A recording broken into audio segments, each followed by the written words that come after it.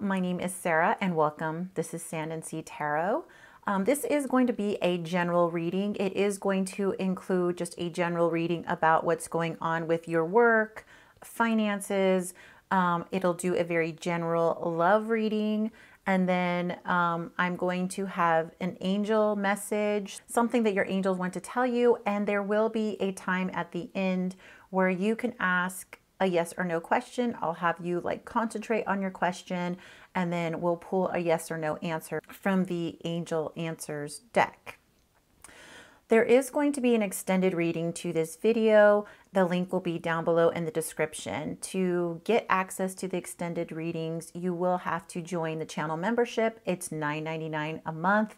There will be at least 4 videos every month for the extended, whatever your sun, moon, rising sign is, although you will have access to all extended videos. So if you want to cross watch, you'll have access to those too. So in the extended of this video, I'm going to dive deeper into whatever person that's on your mind, how they feel towards you. If there's any blockages, we'll see if there's any blockages, some advice, and then what their next actions and intentions will be over the next 4 to 6 weeks. Hello Pisces, and welcome to your reading. I'm going to be starting with 2 Fairy Oracle cards. This is the deck by Karen Kay.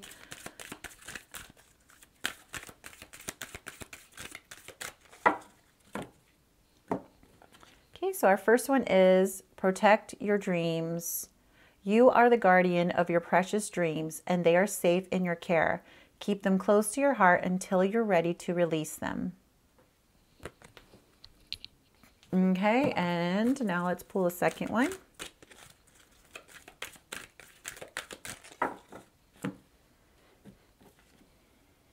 Solitude.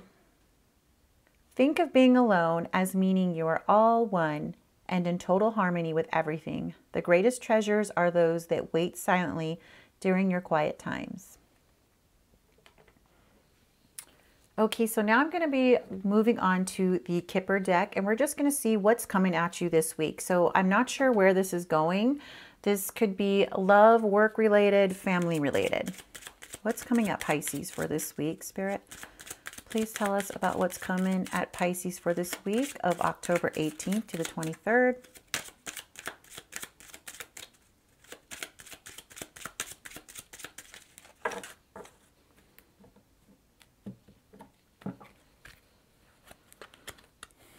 We have false person. We have journey.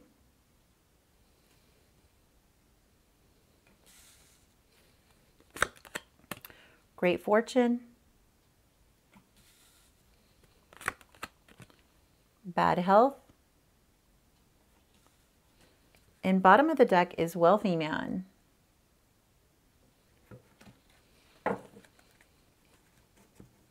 So we'll start with the false person. So the false person means that there's someone around you that is being deceptive. This could be a friend, a family member, a coworker, could be a love interest, but there's definitely someone around you that is not being truthful, kind of being sneaky, could be talking behind your back. We have a journey here. So this card tells me or indicates that you're going to be taking some kind of trip somewhere. I feel like this is more than just an hour trip away. So you could be visiting family members, a loved one. This could also mean work. Your work could be sending you somewhere. You could be traveling out of the country for work to another state. You could be going on some kind of vacation that could, take you a distance away from home. We have the great fortune. So this means that there's some kind of large sum coming towards you. This could be an inheritance. This could be some back pay that's owed to you, some taxes, some kind of large amount of money. Large is your definition of large. For someone, $250 is a large amount of money. For someone, $10,000 is a large amount. So you are having some large amount of money coming towards you. The bad health card does not necessarily mean that you're going to come down with some kind of grave disease or something. This just means, when I look at this, you see someone who's resting in that bed. So I take this card to mean that something is telling you, hey, look after your health. Maybe you need some more rest. Maybe you're working too much. Maybe you're not sleeping enough at night. Maybe you need to change the foods that you're eating. Maybe you need to exercise more. So there's something around your health that Spirit is telling you you need to start looking into this week. And then the last card, or card at the bottom, is this is something that's kind of unknown to you that's going to be happening. This also is the energy of something that could be happening over the next few weeks. So you do have some kind of person that's interested in you that is wealthy. So I don't want to say, it says wealthy man, and I don't want to say that this means that, you know, if you are a man watching this and you're straight, that, you know, you're going to have a wealthy man interest. That's not what I'm saying. Just look at the idea here. So I think that there's just a romantic interest that could be well off, that's interested in you. This could also mean a business partner. You could also meet someone that you're going to go into business with, and they have a lot of money to help invest in your business. Somehow you're meeting someone that is wealthy, a wealthy person that's going to be helping you out this next week or in the next couple of weeks. So now we're going to look into see what the tarot has to say, what's coming at you this week. I am using the Boo Tarot deck. This is by Celia Mellisville, I think is her name. I know it's called Wild Forms, I think is the name of her website. She does have a presence on Instagram, but if you just Google Boo Tarot, her website should come up. I love this deck. The only thing that's really interesting is look how it curves. It's the weirdest thing. It doesn't matter how I shuffle it, it does this weird, odd curve, but whatever. It's fun. So we're going to go ahead and ask what's coming at Pisces this week. General. This is the general reading. What is coming at Pisces this week? Spirit, please let us know what's coming towards Pisces this week.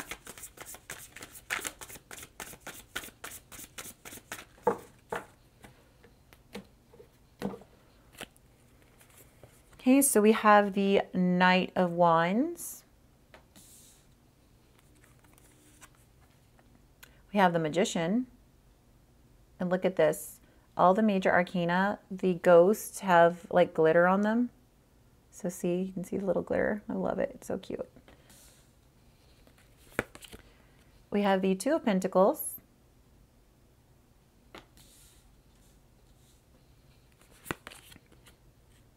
Bottom of the deck is the Nine of Swords. Let's put you where you belong, right there. So I feel like you're taking action towards something that you're very passionate about here with the Knight of Wands. This is the energy that you're going to be taking action forward in something that you're very excited about. I feel like this is something relatively new. It could be new job. It could be new hobby. It could be new home. There's some kind of project that you're dealing with, working on, that you're very excited about, and you're taking a lot of action towards it. We also have the Magician here. So this is about knowing your own power. So I feel like, you know, you're a great manifester. You're in your own power. You're very positive. You're making things happen. You're no longer just like sitting back on the couch and just letting life pass you by. You are like taking the bull by the horns, as they say here, and going forward and taking action into making your life be what you dream and desire it to be. We also have the Two of Pentacles here. So I feel like that you could be a little bit unbalanced in something. This could be managing, you know, work, home life, love life. There's something that's a little bit out of balance, and I believe that you're trying to find some equilibrium right now. We have the Nine of Swords, which is the energy at the bottom of the deck, meaning something that's kind of unknown to you or something in the next couple of weeks that will come forward. So you are having some kind of fear, some kind of anxieties about something. You're overthinking a lot. You may not be sleeping. It could have a lot to do with maybe being excited even about a new adventure, something that you're embarking on. And, you know, there's a lot of unknowns. So you could have a little bit of anxiety, but at the same time, you're very excited about it here with the Knight of Wands. Let's just go ahead and clarify and ask more about this Knight of Wands. Why the Knight of Wands, Spirit? Please tell us about the Knight of Wands.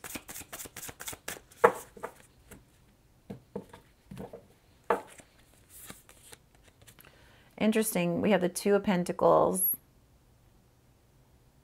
So I feel like you're very excited because you've made a choice about something. You've made some kind of decision. You're trying to multitask. We have that here now, Two of Pentacles. So there definitely is something that you're trying to find balance in, but you're very excited about it, whatever it is that you're trying to balance. At least one of the things you're really, really excited about, very passionate about. Let's see if we can find out more about that Knight of Wands. Tell me more about this Knight of Wands. What else about the Knight of Wands? Oh, we had two cards jump out. I'm going to put them back in. Tell me more about this Knight of Wands.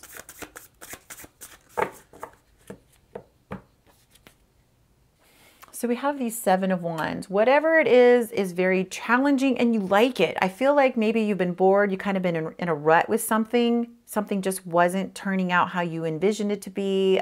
Maybe there was like some boredom, you know, this could be with your career even, not sure. So I feel like there's this new ignited passion and drive towards something. And I feel like this challenges you and you needed that. You needed some kind of challenge just to kind of break up the same routine kind of thing, you know. Let's ask about this Magician. Why is this Magician here? Tell me more about the Magician.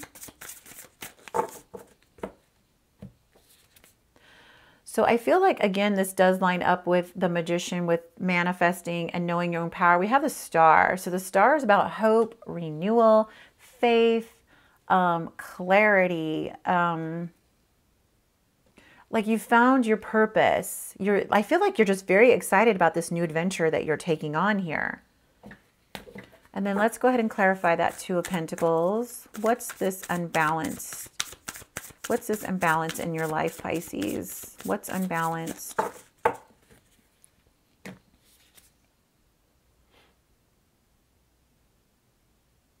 We have the Eight of Wands. Whatever it is, it's some kind of change that has gone on in your life. There's been some kind of change for you. And I think you're just trying to find the balance between whatever the new energy is that has come in. You're trying to find a fine line balance between that new energy and home life, work life, hobbies, love. You're just trying to find an overall balance in your life to accept this new energy, this new change. We're going to ask, what is coming at Pisces this week for their love life? General reading. What is coming at Pisces this week for their love life? Tell me about their love life for this week of October 18th to the 23rd. It's coming at Pisces.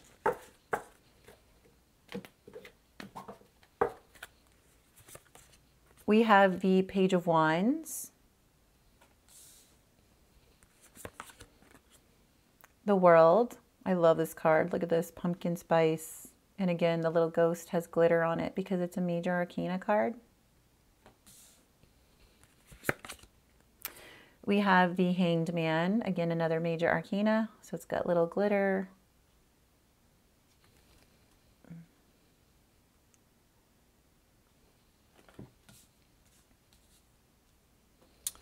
And bottom of the deck is the Nine of Pentacles in reverse. So right away, I get the energy, Nine of Pentacles, that you, Nine of Pentacles, Taurus, or, oh my God, I can't even speak. Could be dealing with a Taurus, Pisces. I feel like the Nine of Pentacles in reverse here. So that's the bottom of the deck energy. This is something that's unknown to you, something that could be happening in the next few weeks in your love life. So normally the Nine of Pentacles upright is someone that's single, and it's in the reverse position. So this means that you are not going to be single, or you currently are not single. You could be in a committed relationship already with someone. I feel like with the Page of Wands here that there is some kind of new energy of passion, enthusiasm, creativity, drive. Someone is very excited about this connection, this love connection. We have the World here. So the World, again, with this little pumpkin spice, everything nice card, so freaking cute. So this is completion. You have reached the end of the cycle of something. You're totally fulfilled. You're complete. You've learned all the lessons that you need to learn with this person, and you're just carrying on. Like things are going relatively smoothly. You do have the Hanged Man card, which is the energy of kind of looking at things with a new perspective. I feel like you're doing there's a lot of stillness and quietness right now. I don't think it's harmful. I think you're doing a lot of self-reflecting about this relationship. I feel like you're even in a place of calm in this connection, meaning you don't feel like you need to do any more work. So if you were doing the manifesting before, doing various techniques, following the law of attraction, journaling, all these things, visualizing, all these things to manifest, I feel like your manifestation is unfolding. So now you're just kind of resting. You're waiting for it to come to you, and you're not doing any more work to try to get this manifestation to come towards you. And ultimately, with the World here, it's fulfilled. Your manifestation is going to be fulfilled. You're getting what you desire. Let's go ahead and just clarify that Page of Wands. Tell me more about the Page of Wands here. Why the Page of Wands? We have the Death card. It jumped out of the deck here. So this is very symbolic for big changes. It's the ending of something, an old cycle, and the beginning of something else. So I feel like this is a really beautiful card for you, because you're in that state of just feeling fulfilled and completed. That you have full faith in the universe, that things are unfolding as they need to be. You've gone through these rough patches or whatever in this relationship, and now things are smoothing out. Things are going into the direction that you had hoped and wished for. So that is what that Death card is. It's the end of old patterns, old ways, and the relationship is transforming into something more progressive, stable, and beautiful. Oh, I forgot to draw the 2 oracle cards. Oh my goodness. For your love reading, we're going to just pull 2 oracle cards. That one is flipped. So 2 oracle cards to kind of back up this reading. We got healthy choices. So in the beginning, remember we had that card, that bad health. So this one's saying making healthy choices in love, in life, self-love, self-care, being happier. So I feel like, I feel like you're already getting this about making healthy choices for your overall health, your well-being as well. But also just, I feel like you are investing in yourself. Like you're in this mode. Where did you go? Right here. You're in this Zen mode, where you're just trusting that everything's working out. So I feel like you are focused on your mental health. You're just focused on being happier. And I think you even have that. I mean, look how happy that ghost is there with the World card. Wish fulfilled. You are much happier. Having complete faith in your manifestation ability, your power. One more card for this love connection. Tell me more about what's coming at Pisces for their love life.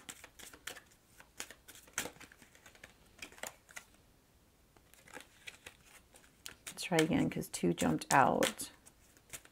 What's coming? Oh my God. You know what? It's ridiculous. It's like, what's coming at Pisces? Oh my God. Seriously. The deck does not like to shuffle. What's coming at Pisces for their love life this week? I feel like maybe Spirit's telling me I need to stop. That we're stopping at healthy choices. I am. I'm going to stop. This deck is not shuffling. It's throwing out like 8 cards at a time. So I learned my lesson that when that starts happening, that's Spirit's way of telling me, no, stop. So I'm going to stop. You only get 1 card. I'm sorry, Pisces, but it's about healthy choices. You've been making healthy choices in love and life. You're investing in yourself, self-love, self-care, and then focused on being happier. And I believe you already have that energy. So next part, we're going to get an Angel Oracle card. So this is a message from your angels around you. They have something to tell you. So we're going to get a message from your angels towards Pisces. We got let go. Let go. I feel like this already has to do with where you're at right now. Like you're feeling like you don't need to Work hard at manifesting what it is that you desire, because everything is coming to you. You don't have to try to control this with your own hands. You don't have to try to invest and do anything more.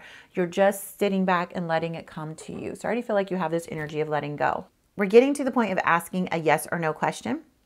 So what I want you to do, Pisces, is I want you to close your eyes and I want you to focus on your third eye. If you don't know where that is, the quickest way I can tell you is to focus with your eyes shut. Look at the area in your mind. Look at the area where you're between your eyebrows. And just imagine like a glowing white light, purple light, whatever light. I usually use white light.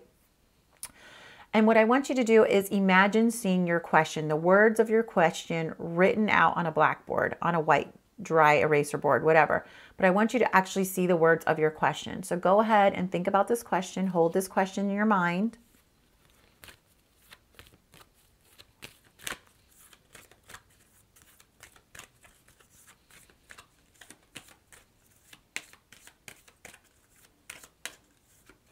Okay, keep holding that question, and I'm shuffling your yes or no card from the Angel Answers deck. All right, so we're going to pull the answer for your question right now.